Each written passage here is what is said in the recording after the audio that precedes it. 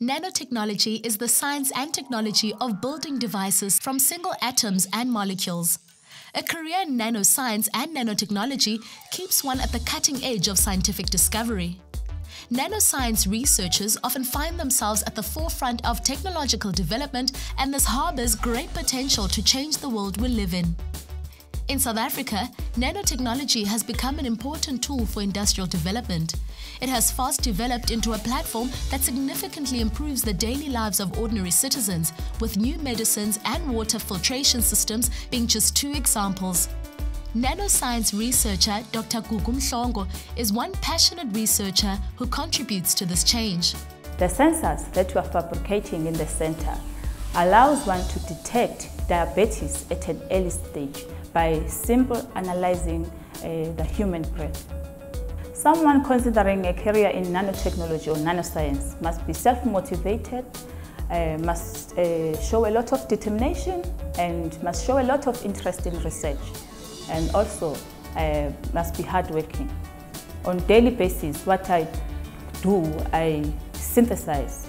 I more work on the synthesis of materials using the chemical procedures.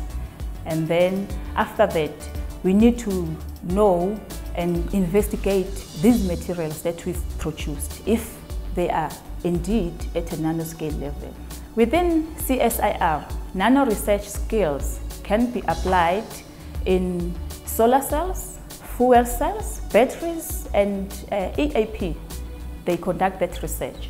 And also in biosciences, a young professional, especially who's interested on growing or on pursuing nanotechnology or nanoscience as a career, must choose CSIR simply because it's a good place to grow in terms of knowledge, and also there are a lot of opportunities. For instance, in the National Center for Nanostructured Materials, young scientists are given opportunities to travel around the world through the collaborations that are existing within the center. For one to qualify as a nano researcher, one can study at almost all the universities in South Africa, because especially those who are conducting research in nanotechnology or nanoscience at a postgraduate level.